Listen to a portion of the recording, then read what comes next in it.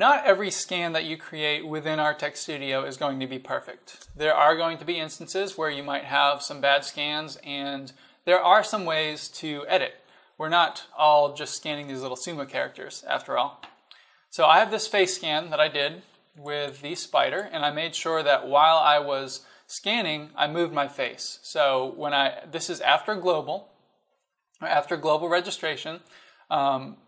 When you run global on a scan where something shifted, or maybe you just had a few frames that had hardly any data in it at all, you'll get some either really poor quality frames, or you might even get some warnings, like you can see right here in the max error column. Again, this is after running global registration. So I'm going to show you how to fix this warning here.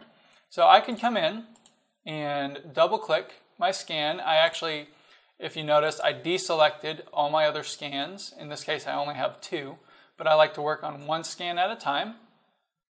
I'm going to double click on that scan, and I'm going to come in, and you can sort by the max error field. And you just toggle through till you see your failed frames at the top. And I can just click on this top failed frame, hold shift, click on the top or the bottom failed frame, and hit delete.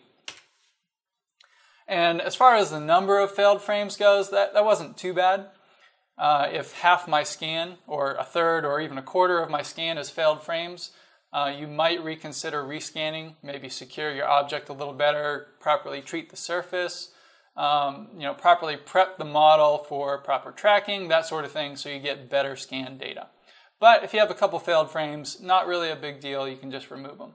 So now that I've removed those failed frames, I'm going to go back out here and notice my max error, instead of saying warning, it actually has a number, which is 0.5.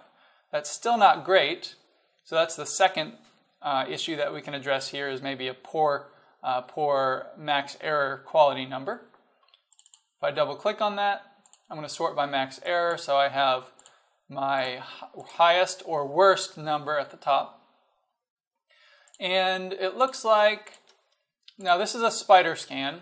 Ideally, I would want 0.1. So I could come in, select my worst, and scroll down till I see where the 0.1s are, which is way down here. If I delete all of this, I'm deleting most of my scan. So in this case, I would want to go back and rescan. But if I can't for some reason, 0.2 is not terrible. Even 0.3 is not bad. Or it's not ideal, but it's not terrible. I could leave the 0.3s, but say I wanted a max error of 0.2, so I could run my fusions and stuff at 0.2. I could just delete everything down to the last 0.3, and my quality, or my error, max error field is now 0.2. Something else you can do is come in here. I'm going to look at this other one, which had a quality of, or a max error of 2. I'm going to come in here, and I'm going to select all the way down to 0.1. And again, this is a little more than half my scan.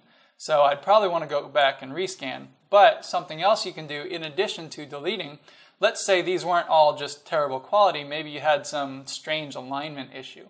And everything from, need to resort that. Everything from here to here was aligned fine.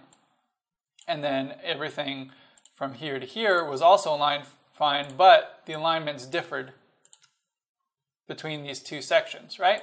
I could actually move these to a new scan, like that. So I just selected them, right-clicked and said move to new scan instead of deleting. I can back out here, and now I've split that scan up into 2 scans.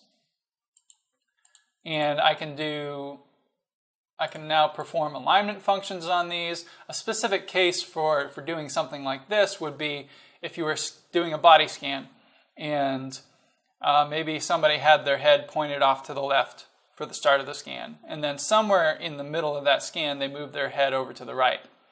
You could split out those 2 different positions and then use some of their other alignment tools to fix that. But you would, of course, have to split those frames first.